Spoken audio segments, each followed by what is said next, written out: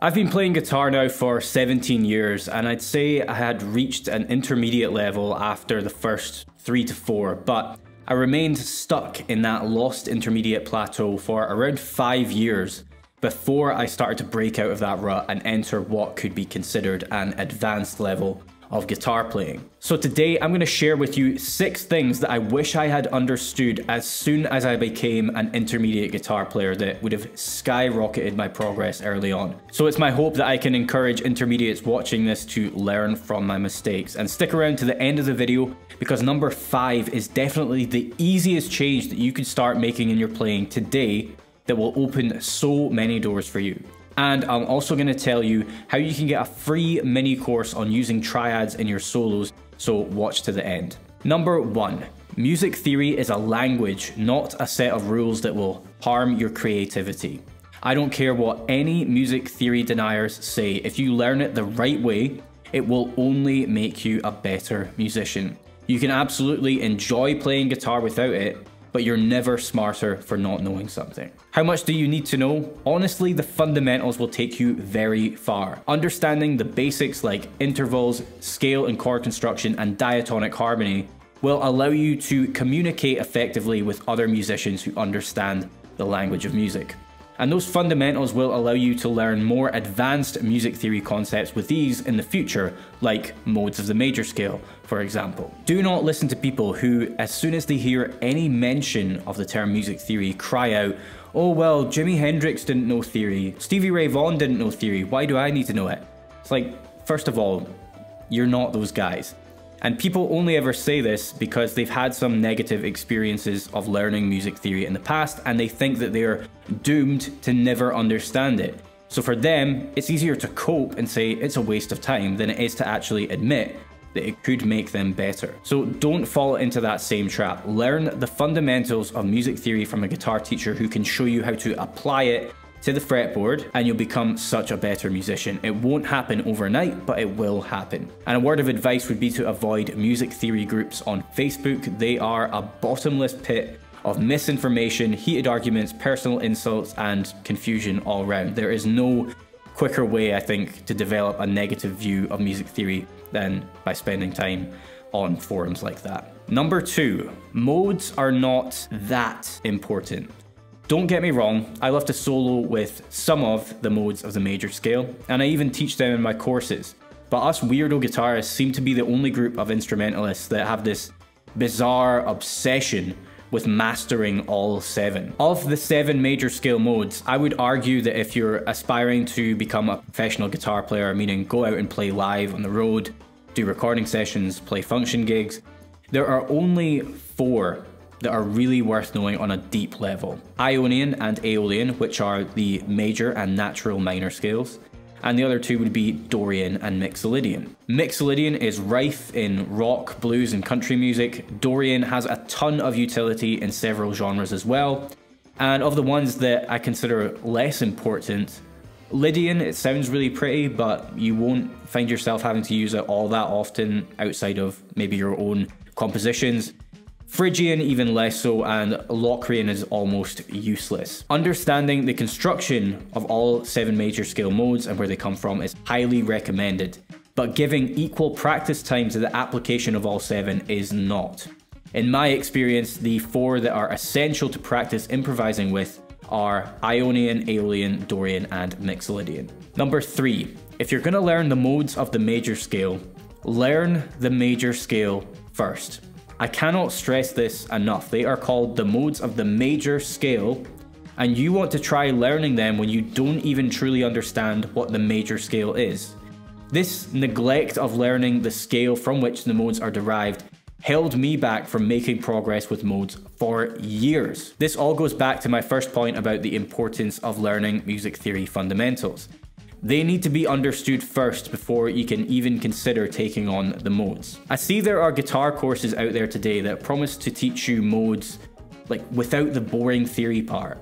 And you know what? If you're purely a hobbyist who has no aspirations to go out and play live, do recording sessions or any sort of pro work as a guitar player, then who am I to tell you what to spend your money on? You know, if those types of products would help you have fun, then by all means go for it. If you have professional aspirations as a guitar player, or you're a hobbyist who just takes the guitar a bit more seriously and does want to understand music on a deeper level, avoid these shortcut courses like wildfire. Because guess what? They're made by players who do know better, who do understand the theory and its importance, but they're also good at marketing. They know how to tap into your past negative experiences with music theory and use that to convince you to buy their product that doesn't require any theory. So if you want to learn the modes of the major scale, learn the major scale first, learn how it's constructed, learn about the chords that are built from it, meaning diatonic harmony, learn to improvise with it, and then take on the modes. Number 4 is a short one, but finding your sound is something that takes years. It's not something that you can fast track. I feel like what helped me find my sound the most was to emulate my influences through learning and analyzing their playing styles over the years. Over that time, it's like you have all these influences that you can add into a pot and blend together, and eventually after years of practice, you will have your sound. I think that I realized for the first time that I had found my sound at the Summer NAMM show in Nashville back in 2018. I was noodling around on some guitar at a booth and someone came over to me and they said that they recognized me from YouTube, but that they could actually tell it was me playing before they turned the corner and actually saw me with their own eyes, which was a cool moment of realization for me. I thought, I guess I have a recognizable sound now. So how long it will take is impossible to answer. Just trust in the process that over years of practice and emulating your heroes, it will happen eventually. Number 5 is huge, and I'd say it played the biggest role in bridging the gap from intermediate to advanced for me personally. But before I tell you what it is, I've got a free mini course that I want to gift you as a thank you for making it to this point in the video.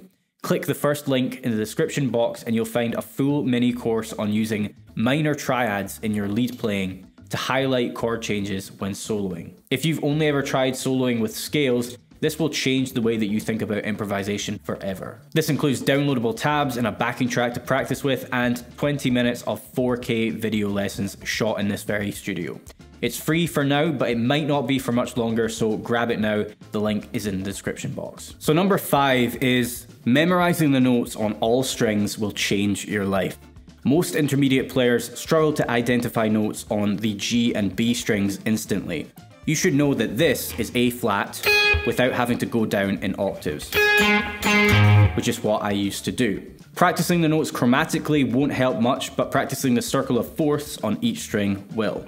B, E, A, D, G, C, F, B flat, E flat, A flat, D flat, G flat. Using the circle of fourths for fretboard visualization is a huge part of the curriculum for my Bulletproof Guitar Player courses, and that's because the methods that I teach in those courses are the same ones that I learned back in my music student days. Practicing these note memorization, scale, and triad sequences using the circle of fourths for months eventually led to me feeling like I'd gone from being half blind when looking at the fretboard to then all of a sudden having full 20/20 vision and having zero doubts about my note choices and full confidence that I could play what I wanted to play in any key on the fly.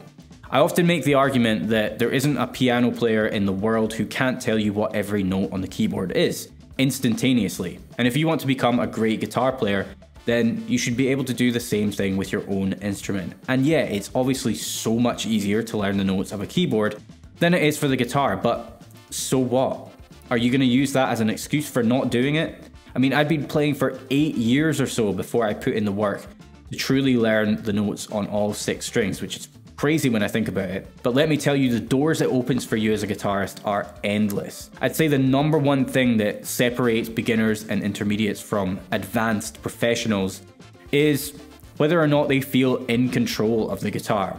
And how can you expect to feel in control of the guitar if you only know 20% of it?